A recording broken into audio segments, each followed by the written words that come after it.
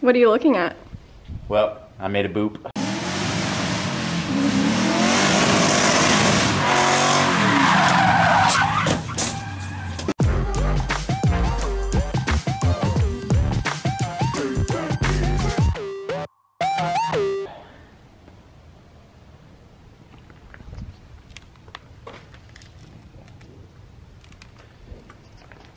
So as you guys know, I've been having some steering binding issues with this car.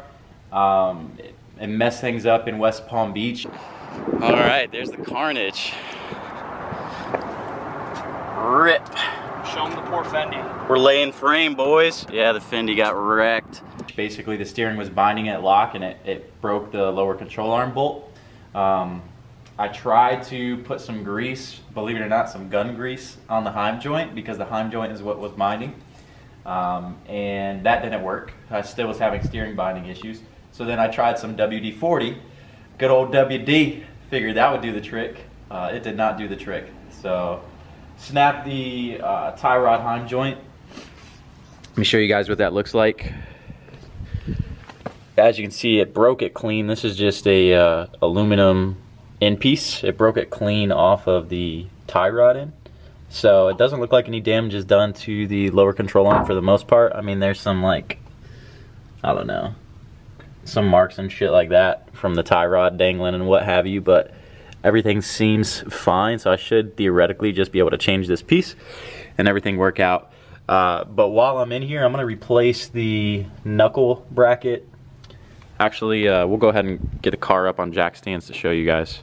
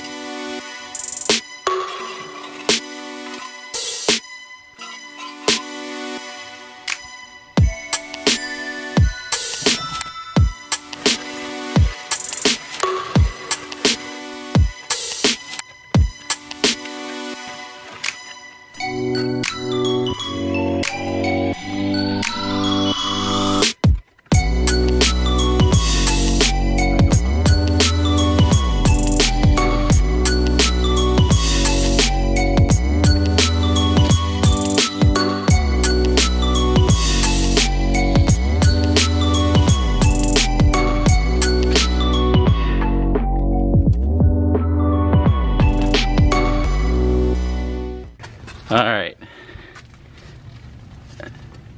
so we can see here, this thing is absolutely destroyed. But I mean, other than that, it doesn't seem like there's any damage to the tie rod. The tie rod still seems relatively straight. So I just need to replace this piece. I'm gonna go ahead and get this powder coated because as you can see with the tie rod dangling, kind of mess things up. But everything else looks okay. The culprit is this thing right here. The Heim joint. Well, for one, the Heim joint was loose, so then I over tightened this, and it kind of caused some binding because the misalignment spacers, I don't know, too tight, whatever the case is. But this, as you would turn, you can kind of see it doing it now. See how there's like play in it, and that should not happen. So essentially what was happening was as I was turning the wheel, there would be the little bit of play, and then so right there, I don't know if you guys can tell, but so play, and then that is stuck. And I have to put a substantial amount of more force in order to turn it. So yeah, I mean a lot went wrong, but at the end of the day, the only thing that broke was this. I already ordered new Heim joints, so I just need to replace those.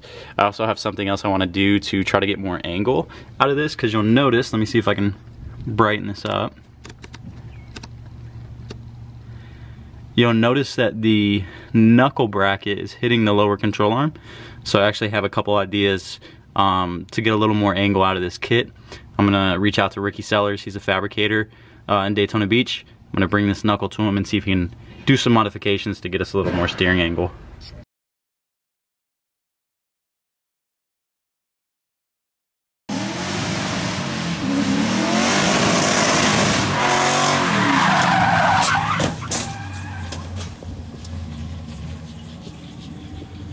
Okay, so I'm gonna do my best to take you guys through what happened.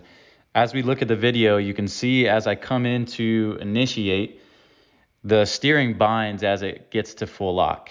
In fact, within the car, I actually had to yank the steering wheel because when I flicked it, initially it got hung up. So then I had to yank the steering wheel to get it to steer in the direction that I wanted it to go. At this point, it was already too late, right? So that split second that it took for me to correct, or maybe the second or two it took me to correct, that was already too much time taken away from focusing on driving the car I needed, the way that I needed to drive it. The second thing that went wrong was the tire debeaded. So any sort of grip, any chance at grip that I would have had, as soon as the tire debeaded, that goes out the window. I also ordered a set of stage wheels for the Camaro because, as you can see, the Vossen definitely took a beating. If anyone's interested in the Vossens, you're welcome to have it. I'll sign this curb was here on the wheel. But I mean, other than that, I mean, the wheels, so new wheels, new heim joint, new tie rod end link, and then an alignment. So I mean, honestly, not too much damage done considering. But yeah, the Camaro will be back as soon as the parts are already ordered, so I'd say maybe a week. So if you guys like this video, make sure you leave a thumbs up, and please make sure you subscribe. I'm going to be doing tons of videos at least once a week on YouTube, so it would mean a lot if you guys go ahead and subscribe.